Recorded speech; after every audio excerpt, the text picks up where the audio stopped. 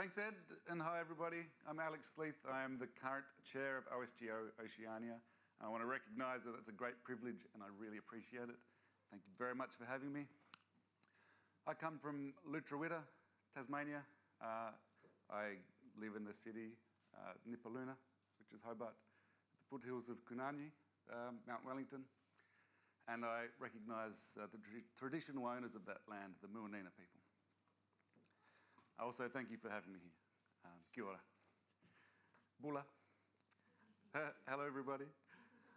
So, what is OSGeo Oceania? We're a not-for-profit company. That means a couple of technical things are in our constitution. We can't pay our shareholders. We can pay our president, but if that person has done work, of course we don't pay any of our board members. And if we were to break up as an organisation, if we folded, then we need to get that money and put that into a similar organisation. We can't give it to our members, our shareholders. So that's the sort of technical part of our organisation. We are recognised as a local chapter of the OpenStreetMap Foundation, so the international organisation, and OSGeo International, the OSGeo Foundation. That's a formal process. We tell them that we'd like to be a local chapter for both of those, and actually had to sign a physical piece of paper for the OSM people and post it to Belgium, so that's a pretty big deal. Our board is made up of people from Oceania, so not just Australia. We're an Australian company, but we have board members from New Zealand and Samoa currently. And we're all about supporting the open geospatial community in our region. So we have members as an organisation. You can join as a member. There's a slide later. Please do. Every year we run this conference, of course, although it changes shape sometimes when there's a global pandemic. We do a number of other things, so I'll talk about those. So it's a bit of a brief history. Some of us, John Bryant, myself, a bunch of other folks joined the committee or created a committee, created a thing and said, we're going to run a conference. And we did it in partnership with the Surveying and Spatial Sciences Institute in Australia. And they actually took on all the risk of us making a financial loss. And in return, we agreed that they'll get half of the surplus. And we made some money on that conference in Melbourne. And with that, we founded an organisation, this entity, OSGeo Oceania. And we ran another conference in Wellington. And we did that along with support from Surveying and Spatial New Zealand. They received our New Zealand dollars in a New Zealand bank account and handled all the GST shenanigans, which is fantastic. We're doing that our own this time, and I'm terrified about it, but Greg and I are going to sort it out. But that conference went well too. We then planned to run a conference in 2020 in Fiji, and of course we couldn't do that. But we ran a distributed hubs-based event, and that was actually really great because it was more inclusive in a way. We had something like 50 people from the Kiribati joining from their hub, and we had over 400 people attending from different hubs all over Oceania. And so we've got maybe 150 people here. Being able to broadcast an event to 400 was pretty fantastic. In the middle of a pandemic is really cool. We did something pretty similar again the year after. This is sort of a mix of being able to hold an in-person event and the Canberra folks being able, shutting it down on the last minute because they couldn't. It was hard. It was a weird couple of years. Last year we ran the conference in Suva, and it really happened, called the Pacific Geospatial Conference, along with the PGRSC, and it was fantastic to be able to do that with that group. And this year, clearly, we're here. So thank you for coming along and supporting this. So we've had a few leaders along the time. John Bryant at the start, John Bryant and myself in 2020, Ed Nearhut in 2021, Jonah in 2022, and I'm here again for this year. So my term finishes in about December when we've got the elections happening. I want to recognise the current board, so those board members that can you please stand up, wave your hands around. So we've got, Tish, Jonah, Ed, Greg, Raf, Ewan, Ed, Tua and Alan, so thank you. And please feel free to approach them and talk to them about what's going on, and if you've got feedback, good or bad, please tell us. And so we have elections coming up for the next board. So we have our AGM on Thursday, but then we have a meeting to elect directors coming up in December, where we do the sort of formal handover. And we have half of the board members changing each year, and there's a 2-year term. So we've got a bit of a rolling board, which is nice. Yeah, Tish, Tua, Greg and Ed finish up this year. So thank you very much for doing what you're doing. If you're interested in joining the board, come and talk to one of the board members or someone who's a past board member and sort of understand what's there. It's like the minimum we ask is that you come to the meetings once a month and have an opinion. Some of us enjoy having an opinion about things. That's pretty easy to do. But you can take it as far as you want, you know. Yeah. Cool. So what do we do? So this is a bit of a wordy kind of explanation of what we do. We govern and manage OSGeo Oceania. So we have the board meetings. We document things. We manage finance. We have bank accounts and we sign checks and that kind of stuff. We provide oversight of this conference. So the OSGeo Oceania board doesn't deliver the conference. We ask a committee to come together to deliver it, and we support them in the delivery. So we kind of have more of a strategic role, and there's an operational committee that runs it. We coordinate other outreach activities. So this event, of course, State of the Map, other meetings, these kind of things. And we have the relationship with OSGeo and our OSM. Although it's not necessarily board, it's the people in our membership who have those relationships, but we interact with them a little bit to get some stuff done. Bank accounts, domain names, we've got an AWS account where we host some things. We do all of that kind of little bit of trickle over operations. And we can enter into agreements. So the organising committee here are volunteers. The board's volunteers, but the organising committee shouldn't be taking on the risk of any of these kind of things. So if there's a formal agreement or a contract that needs to be signed, then the board, the company, signs those agreements, so that protects the committee members. So some things that we do. Financial oversight, of course, maintaining contact, routine operations. We've delivered over $9,000 in grants back out to the community over our 3 or 4 years of existence. We put money into other projects. We put money into OSM. We put money into the QGIS Foundation and help them to keep going. And every year we support travel grants. So this year it was about $20,000. In other conferences we put in about the same amount to bring people who wouldn't otherwise be able to be here along to the event. I think it's really important. So what we want to do is things like MOUs with Geospatial Council of Australia and Surveying and Spatial New Zealand, I'm sure we should do, to build the understanding and respect and an agreement on our roles and how we can support each other. I've got some ideas about rewards and recognition that we haven't put together for this year, but I'd like to deliver that for next year so that we can celebrate some of the members of our community and sharing their success. We have to think and talk about whether we need to get bigger. Things like maybe asking members to pay money if they can, seek sponsorship so that we can employ someone to deliver more work. Maybe, that's an idea, something to talk about. Next up, I'd like you to be active a little bit. So if you can grab your phones and just give us a bit of feedback. And just let us know if there's something that we're not doing that you think we should do. So if we can get Slido on the screen, please, and start up the question there. And there should be a fancy word cloud that comes up. What should the board do that we're not already doing? And I think as the board, we can take the results of this and discuss it and work on it, and we can build it into our planning. We don't really do strategic planning, but we can start doing that kind of, what are we going to achieve over the next 12 months? So please be candid. We're an open organisation. We want to hear what you think.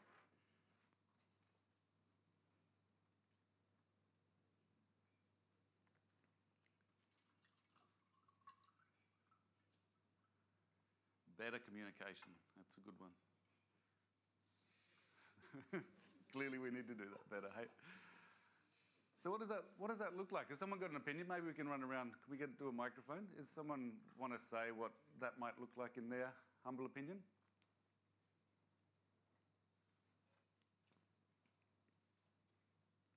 No one? Over here?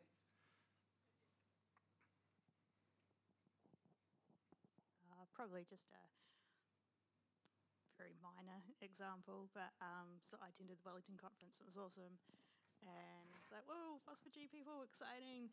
And was looking at ways to be involved. And then I was like, okay, this is great. And then I went home to Invercargill, and then there was no Phosphor-G. and I didn't quite, feel confident enough to just reach out the Slack channel and just be like, hey guys. Yeah, okay. So, I don't know, maybe, I don't know what you'd do to kind of fix that or improve on that, but... So we can reach out. So, I mean, one of our primary ways of communicating out is through emails, through our member list. Hopefully that's enough. It's hard because we're all distributed, but we can put out requests for support. That'd be, so we actively ask for help. Does that sound like what you're talking about? Anybody else? A what, Dawn? A hug? You can have a hug. I don't know what that means. A user group. Like a Phosphor-G user group. Yeah, that's a good idea. So we do have Slack. You can join us on the Slack, and it's a bit of a technical forum, but a user group. We could do some kind of regular meetups online, perhaps. School workshops is something which is a really good idea. It takes a lot of effort and some motivation. So there's some folks up in Queensland doing the drone workshops all over the place. And so they've got funding, but they do a really good job, and they go into the schools and they educate. And there's an opportunity. Registered training organisation, yeah. Yeah, okay. Yeah. It's a good idea.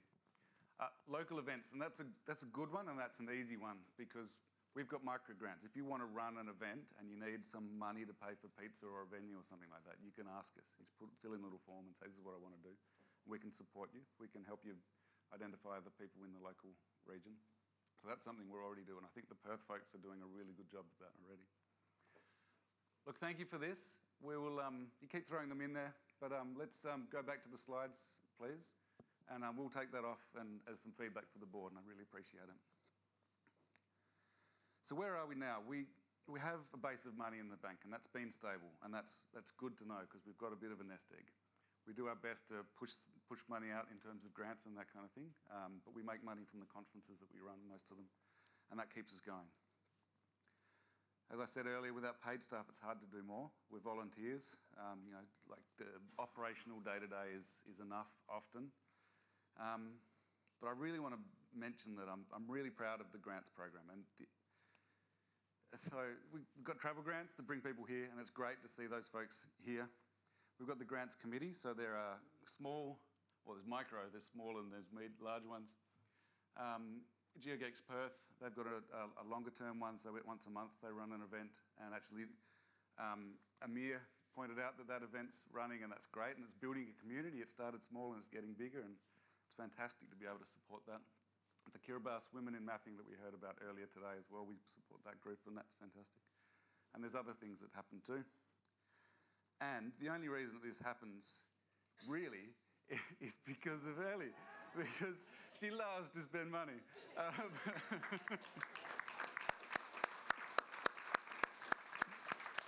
And this is an example of what you can do if you come on the board, or even if you just want to be involved a bit. You can jump on that committee and help review these things or promote these things and get it out there. It's individuals that make stuff happen, and you're a remarkable individual, Ellie, and we're lucky to have you. Thank you. So a call to action, you should be a member. Hopefully you are. If you are a member, then you're eligible for grants. You can vote in the board election. You can stand to be a board member. And maybe we'll talk about, you can support us by paying us some money. I don't know. I don't think we need that, but we can talk about that. It's similar to being a charter member of OSGeo Global, or the OSM we heard about yesterday.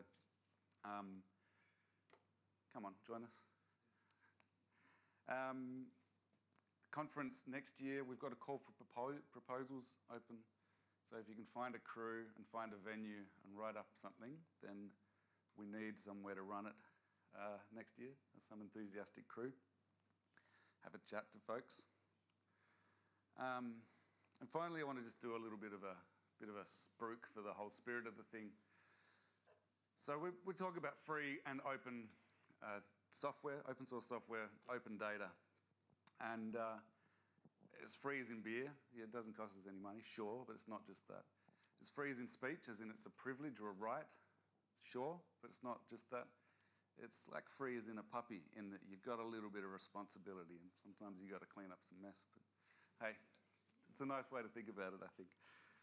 So thank you for having me, and thank you for coming along to this fantastic conference.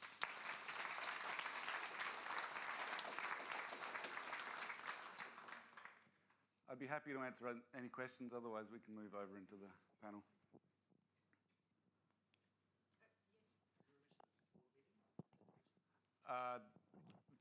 I did briefly, but tomorrow at 4:30 there is the annual general meeting of the board. So all are welcome. It's a formal thing to sort of table the annual report and financial statements. Yeah, stick around if you want. But yeah. If you could say one thing to sell being a member of OSGeo Oceania, what would it be? Alex. It's supporting the organisation. You believe in the organisation, you believe in our mission to do this kind of work, you get on the mailing list, we'll proactively communicate to the members, and we do. It's a way of being involved in this community and keeping it growing, giving us confidence, you know. Kamsen? Oh, Ellie? I will have my revenge. But that's not the question. Can you tell people how the election works if someone wants to become member sure. of the board? Yep. So with the election, you can nominate yourself or ask someone to nominate you. You need to be a member. The process, or the call for nominations will open up soon. Where's Ewan? Soon. And so there are 4 spaces opening. If there are more than 4 nominations, then we have an election. And so members will be asked to vote. And so there'll be a bit of a blurb about what that individual hopes to achieve, and the members can elect. Yep. Is that good enough explanation? Any other questions? Over here. Hi. Just want to probably check with you if there are going to be awards for, bigger companies who are contributing a lot in any sense to the OSM or OSGeo community in the future, or has it happened? I'm not sure because it's the first time. That's a great question. So the question is, will there be awards for companies, organisations who are contributing? And look, the awards process is in draft. It's been circulated, but it's something that needs to be taken forward, I think, by the next board. And it's definitely in the list is individuals, organisations, contributors, that kind of thing.